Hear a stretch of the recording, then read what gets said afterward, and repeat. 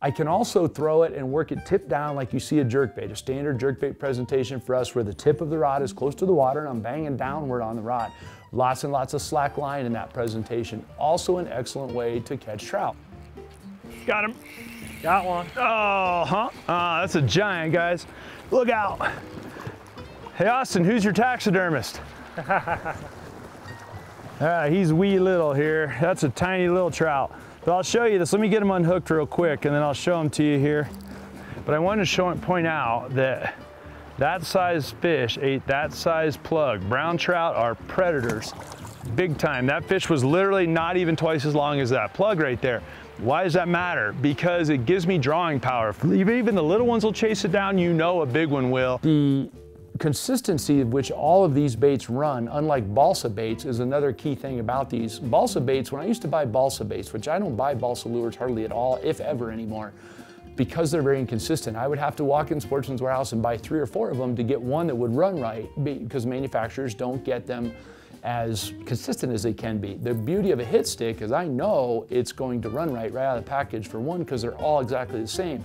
For two, they're way more durable. There's no foil finish on here. So when I cast it and I make an errant cast, and I don't care who you are, eventually you're gonna bean a rock with it or something, you're not gonna damage the finish on this so much that it's going to hurt the action of the bait. So yeah, I could scratch the paint, but it's not gonna fill up with water or soak up water like a balsa bait will and tear itself up. So they're also extremely durable, which is another reason the hit stick is good, because trout and rocks go together hand in hand. If you've done very much trout fishing, you know that there's a lot of rocks in the river, and a durable bait is important from that standpoint as well.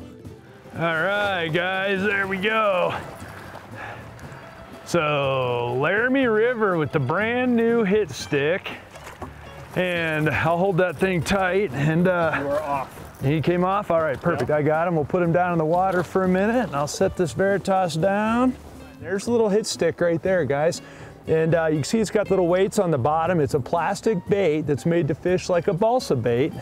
And if you guys are fans of Fishful Thinker, you know we've thrown a lot of balsa baits over the years, and there is a perfect, easy there, buddy. Yeah. A perfect little brownie right there. Ooh la la, I like this guy. Helps you, buddy, yeah. The larger hit stick like this, an excellent bait for trolling, excellent bait for casting in open water for big trout. So if I'm gonna go to North Park or someplace that maybe has great big trout along with other fish, like Spinney Reservoir in Colorado, it's got pike, now I'll probably throw this, because for one, I'm not gonna go to that fishery unless I'm looking for big trout.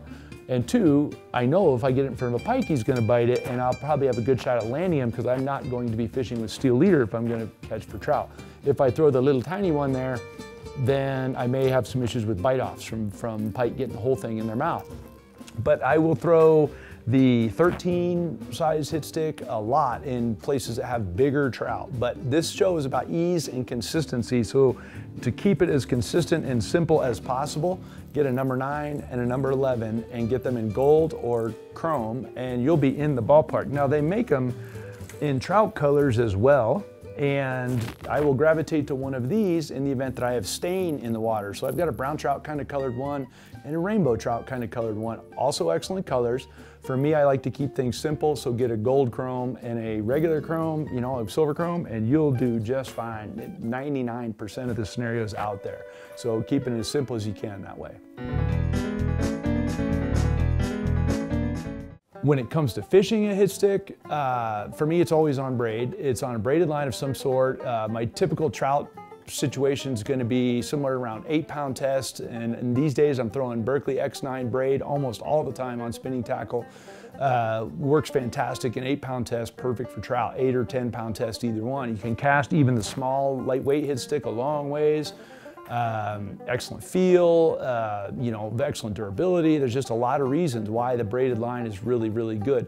I will tip it with a short fluorocarbon leader like we've talked about, and you can see there's a little piece of fluorocarbon still on this one, but a leader for me is going to be about that long, and that's it, like maybe a foot, a little more, a little less. The reason is, only reason I want that leader on there is to keep these hooks from grabbing the braided line. So the braided line is very, very supple, and if I cast and this tumbles in the air, it's going to catch that braid and tangle up. Or if I'm working the lure very aggressively and where it's really spinning hard in the water side to side, which is a great way to get fish to bite, also a good way to get your line tangled in your hook. So a short, stiff fluorocarbon leader works really, really good. And if you want to keep the bait higher in the water column, then use a nylon monofilament leader because it will float. And I have found the line shy is not an issue. So my leaders in 99% of the cases for trout are gonna be on, for something like a hit stick, is gonna be like 10-pound test. And a lot of people are gonna say, oh, that's so heavy, it's so heavy. First of all, I'm fishing for decent sized trout for one. For two, the stiffness of it does a great job of keeping off the trebles a little bit better. And again, I haven't found a negative to it. And the only time I want a smaller leader than that, in terms of pound test, is on a very small bait, maybe a number 3 or a 5, at which point I would go down to a 6-pound test leader, something like that. But day in and day out, an 8 or a 10-pound leader, maybe even 12, is not a problem. Got that one, big one. Nice. There we go.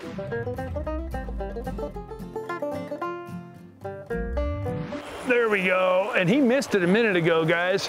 He's either big or maybe I slightly foul hooked him, I don't know.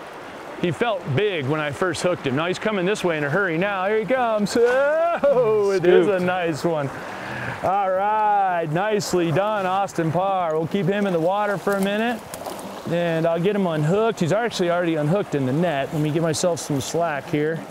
There you go, guys. That little hit stick is paying the bills in a hurry right now. Beautiful fish. Look at that thing, guys. That is a good looking brown trout. My goodness, yes. I'll let you hold that so it doesn't drift away, and we'll give these guys a quick look at that. Look at that. Beautiful. That, guys, is a pretty one. Look here.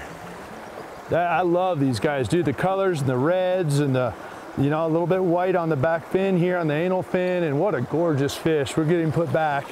Watch this too. Because we land them quick, gone.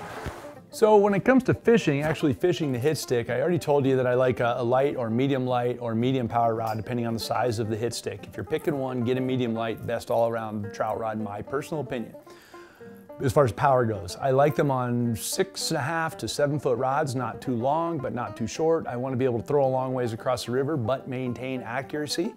Also for steerability of the bait, and also for fish fighting. The longer rods are land you a higher percentage of fish. So I like to be somewhere around 6.5 to 7 foot long as far as the rod goes.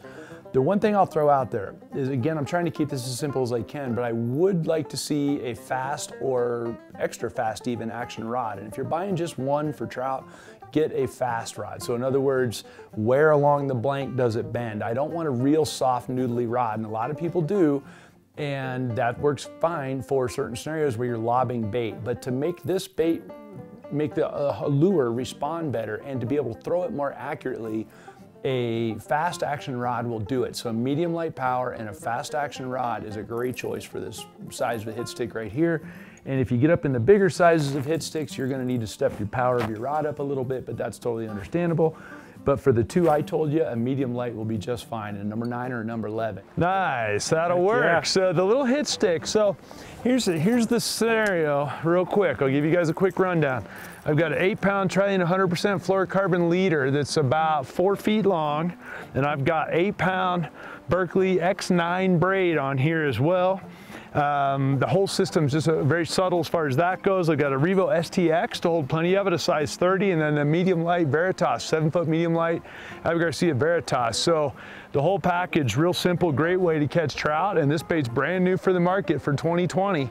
And you know, so far it's been paying the bills. Smallmouth, walleyes, and trout all love it. So, you know, to sum up the hit stick real quick, and we're gonna move on.